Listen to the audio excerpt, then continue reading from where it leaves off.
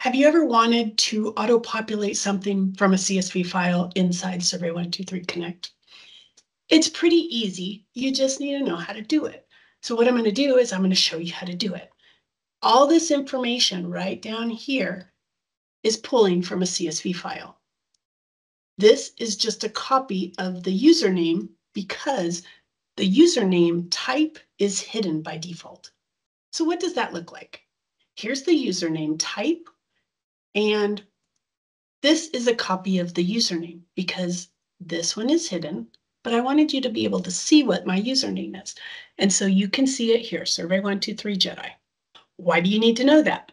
Because we are going to use the username as a key inside the CSV file. And so you'll notice that contact.csv, all lowercase, is what I named it. You'll notice that the first column is contacts. Contacts is your CSV file. You'll notice that every single one of these match the headers over here in my CSV file.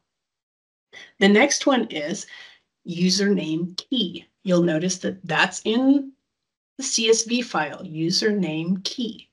And then we have this field here, which is very similar to what we're used to seeing when we need to pull a field. So you're looking over here for the username AGOL.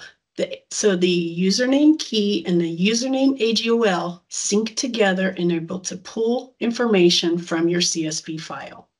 I hope that all makes sense and that you can dominate your world. Thank you so much. Bye-bye.